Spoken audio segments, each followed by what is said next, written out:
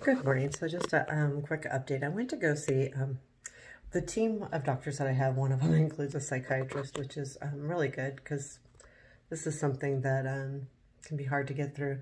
And I kind of feel bad because I was focusing on, getting upset about my quality of life, and that's what he's there for. And he's been really good. I'm not going to lie. He's been probably a lifesaver. Because this isn't easy, but I saw him, and we're going to work on some things, but then I have an appointment Monday with the doctor. When I say the doctor, normally I just see a nurse practitioner or a physician assistant or, something of that, not the doctor. I haven't seen a doctor in over a year. So, I'm going to ask him specific questions about this medicine. This medicine I'm supposed to take because it supposedly prevents, there's all different kinds of leukemia, and the kind of leukemia I have can come back. And this specifically makes that not happen. I couldn't think of the word, and I'm saying I can't breathe and all of those lovely things. So I want to know the stats. I want to know the stats, like if I stop taking it, what are the chances of me getting the disease back? Taking it, what are the chances of me getting the disease back? I'm supposed to take it for 5 years. What happens after 5 years? Do I get the disease back anyway? Do I have to take it for the rest of my life? Because that would be no happening. And just kind of stats like that. Is there anything else? Nobody's listening to me about the way I feel. And it bugs me because all my symptoms and the things I've explained to the PAs and the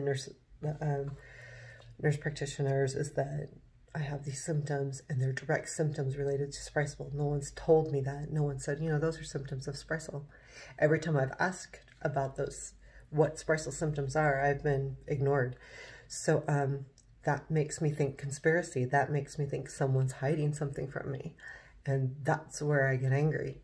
And he's going to know I'm angry because I'm tired of being, don't hide this shit from me. What is this shit that I'm on, and what's it doing to my body? And I got to decide if it's worth it, I don't want to get it again, but I don't like living the way I'm living. And,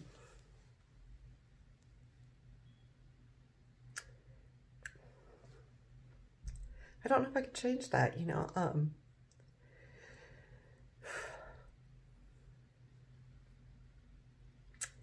can't just change the things that are important to you, you can't just go, oh, this is no longer important, and it doesn't matter, because it just doesn't happen. So I'll decide. So I'll find out more on Monday. I'll get hopefully some good answers. And I know what the answer is going to be.